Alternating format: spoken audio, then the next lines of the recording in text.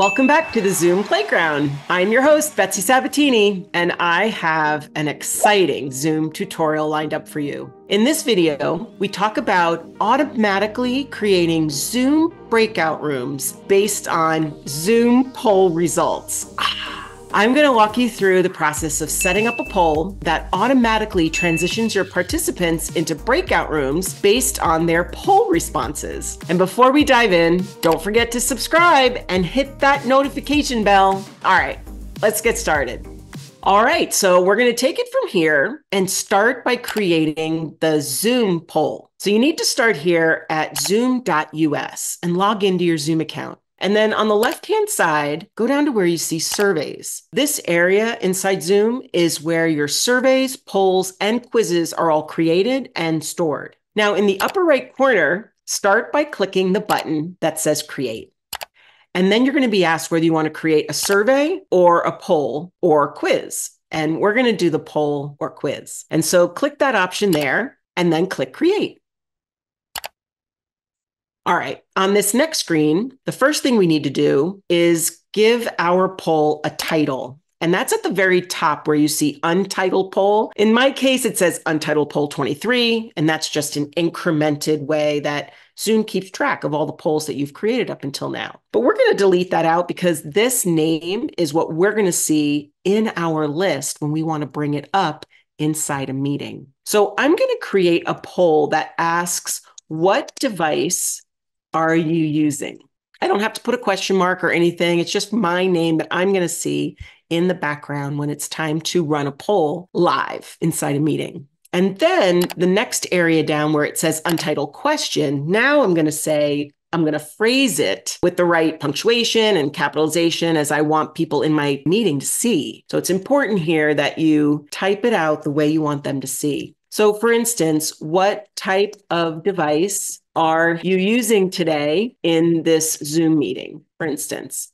And I like to ask those questions because sometimes when people come into a Zoom meeting, they're either on a Windows computer or a Mac or maybe an iPad, and you can't really tell, and they might need a little bit of support based on the type of device they're using. So now, instead of them typing in a fill in the blank, I'm going to give them choices. And so I'm going to click here where it says choice 1, and I'm going to put in what I want them to choose. So a Windows computer, and then I'll give them a choice to pick a Mac computer. And then you see underneath there, it says add choice. This lets me do choice number 3. And in this case, typically people join with an iPad.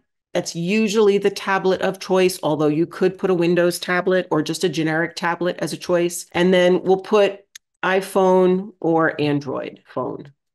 Okay, beautiful. You could keep adding choices if you wanted to, but for this example, we're going to leave it as is because we're going to break them into rooms based on whether they're using a Windows computer, a Mac computer, an tablet. That's really good to have them in their own breakout room because they may want to talk amongst themselves about how they use a tablet in Zoom meetings. And then finally, the phones, the people who are on mobile phones, they have a much smaller screen. And so they may want to network with one another. Maybe they work for a specific industry where they're on their phone most of the time and they want some support on how to run Zoom meetings from the road, of course, safely.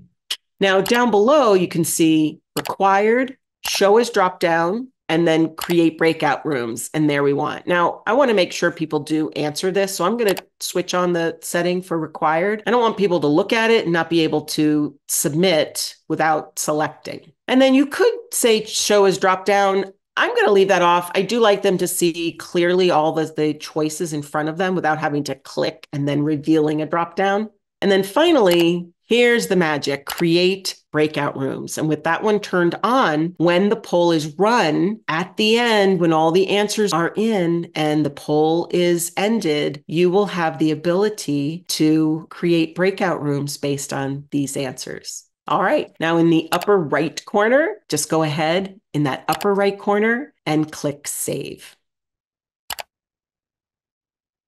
All right, well, you can see that the what device are you using poll is completed and ready to run in a meeting. So let's go take a look at that next phase. Okay, so here we are now in a Zoom meeting, and the next step is to launch that poll that you just set up. And so you do that from the polls quizzes button that you see here in the toolbar. Now you must be the host in order to launch this poll. You can be the co-host, but you need to be assigned the co-host once you get into the meeting. And you can only be assigned the co-host by the host. So usually polls will come up right here and you'll see now.